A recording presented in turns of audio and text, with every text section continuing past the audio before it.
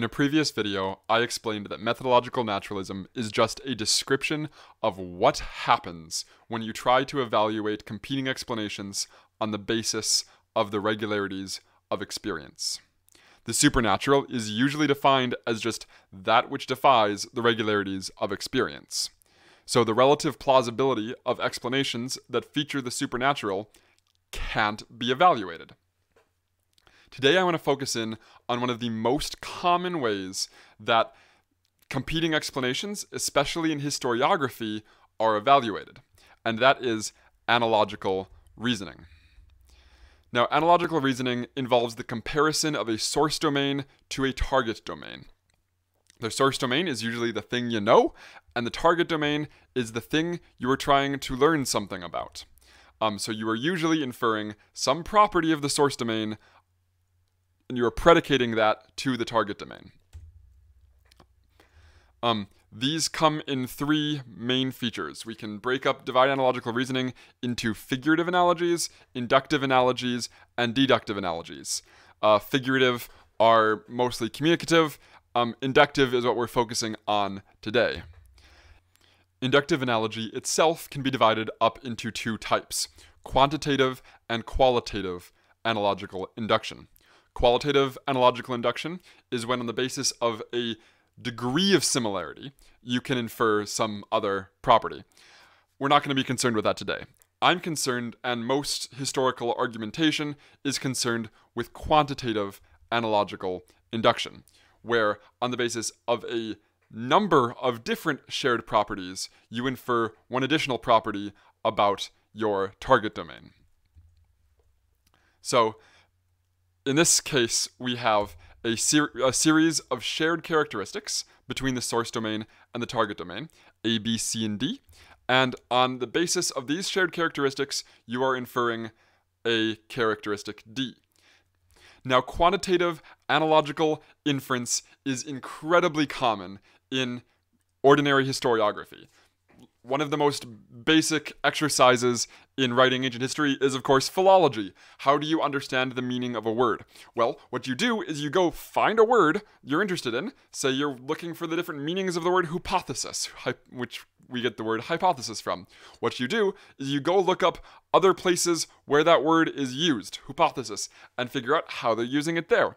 And if you want to argue that this use of hypothesis in this scholion I happen to be studying is this use and not this use, the use attested by Sextus Empiricus and not the use attested by Galen, what you do is you say, well, look at all these other similarities around it. Look, they're both used in medical contexts. Look, they're both used with this other word attached to it. You pile up a series of shared characteristics and you infer one property from the source domain for the target domain, right?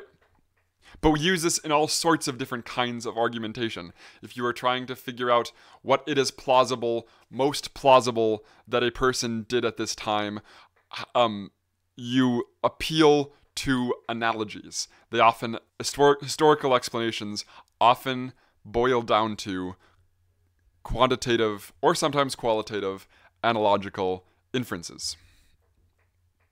But there's a problem with the model I've laid out here, and that is objects, things, whether we're talking about, physical objects, people, events, or systems, have an infinite number of characteristics.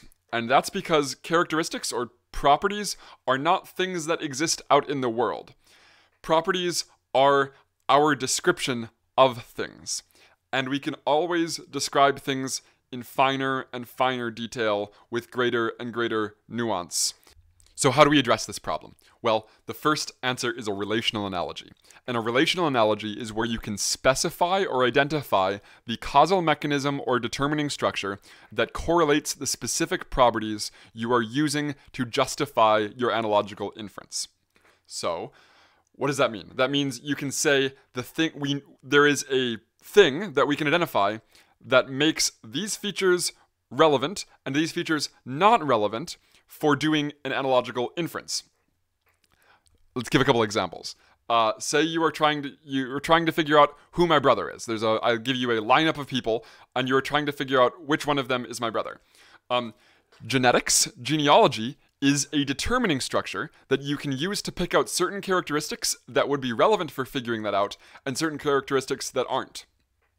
So the fact that one of them has a very similarly shaped nose to mine, or has a similar voice to mine, or is also 6'3", those are things that genetics tends to determine or tends to correlate between different things. And you can say, those are relevant similarities for determining which one of these people is Ian's brother. In contrast, whether or not they're wearing a sweater today, whether or not they have their hair done up in a certain way, whether or not they are whistling while I'm happening to be whistling, those are the sorts of things that are not determined by genetics, and therefore are not cannot be used to justify an analogical inference. Another common one of these is convention. So to return to our philology example, we can use literary convention to figure out, or not literary, we can use linguistic conventions, communicative conventions, to figure out which features of a speech act are relevant for determining common usage. So, for instance, the word hypothesis being used in medical contexts is a relevant analogy, whereas it being shouted in one context and spoken softly is probably not. That is, stick conventions, conventional uses of words, in order to get you to recognize what I am trying to communicate to you. And because we operate that way, we know that conventions are a determining structure for different instances of a word, for different uses of a word. However, not all analogies, not all analogical inference is relational. Sometimes we can't readily or efficiently identify a causal mechanism or determining structure. And often this is because of complexity. So, but nevertheless, we find if you just go and look at the way scientists, historians, legal jurists, medical professionals work, we nevertheless use non-relational analogies felicitously all the time. That is, they work for us. But why would that be? One example is convergent evolution. So, John Kloppenberg, of all people, who just wrote a book on Christ associations, shows that paleontologists rely on structural analogies in skeletal systems between animals that are not related.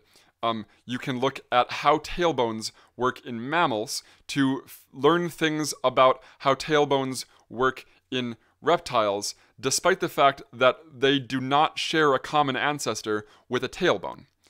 Another classic example of this is wings. We can infer things about the pterodactyl wing based on bats and birds, or if we were to discover a new animal that had no common ancestor with the modern bird, because that's a bit of a problem here, you can use these sorts of structural analogies to learn about things, and in lots of cases, we later find corroborating evidence for that.